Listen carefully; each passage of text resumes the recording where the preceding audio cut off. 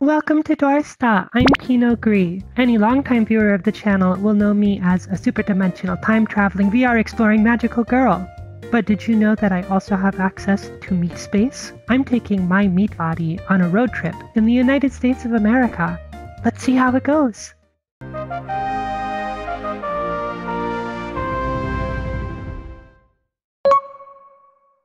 Hello everyone. Since we're exploring meat space, we'll need a spaceship. So, here we are. What do you think of it? I guess it's not as fast as other ships, and it doesn't make Atmo anymore, and the life support leaves something to be desired, but it has new landing gear, which is going to be really important because we're not leaving the ground. I'm starting my journey here in my homeland of Bavaria. Wait, no, that's not quite right. This is Leavenworth, Washington State. This village did up its entire main district like a Bavarian village. For some reason, I guess they thought it would attract people, and it is quite charming and colorful and nice. But for my purposes, it's eerie. It reminds me of this old film where during the war, some German operatives parachuted into England and took over a village. And when the main character finds it, just something seems wrong. And that's how it is for me. The streets, maybe they're too wide.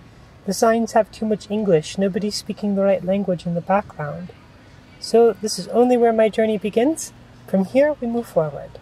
Downtown Walla Walla smells really good. Stupid traffic, meaning I can't stay. There's a pizzeria. There's a Greek eatery. There's all sorts of things behind me. And then this hot dog stand is closed. But look, Rising Sun Dog, Kewpie Mayo, Tonkatsu, Bonito Flake, which must mean Katsuobushi, and Furikake. In the middle of an American town? That's so weird. I did not notice this before.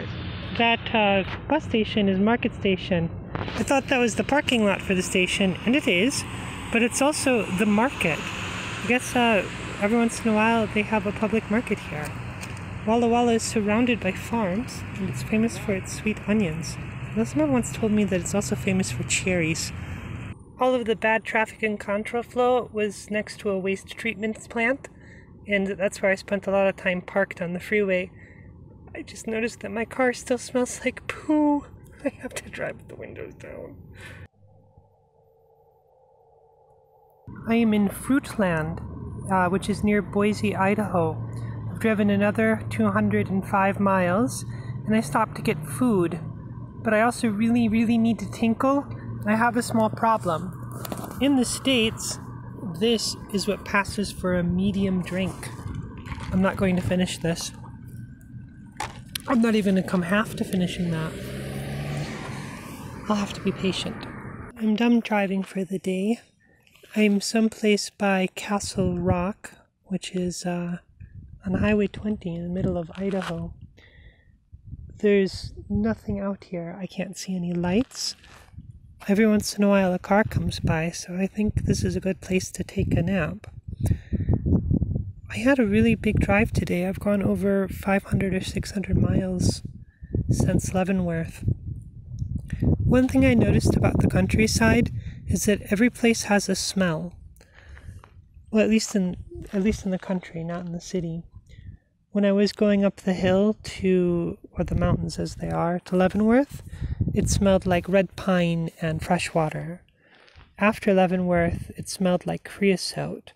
Then it smelled like manure, except like really ripe, lively manure, not like cow poo. After that, I had some other interesting smells. Eastern Oregon smelled like the warm wood of a sauna. Then a little bit later, it smelled like tobacco, vanilla. I've also smelled sage and some really strong pine scents. But here, it smells a lot like chocolate. So, I think that's a good thing to have a sweet dream to. Night night. As a resort town, Leavenworth had a charming feel to it. But even though it looks like a German town, it doesn't feel like a German town to me. There was such something wrong, like an old movie where the German soldiers came to England and made an English village, but it just didn't feel right to the protagonists. As I kept traveling, I was actually surprised how consistently I found new international things.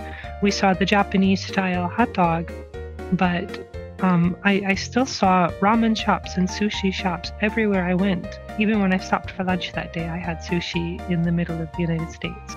It was unexpected. Thank you for watching. I'll see you on day 2.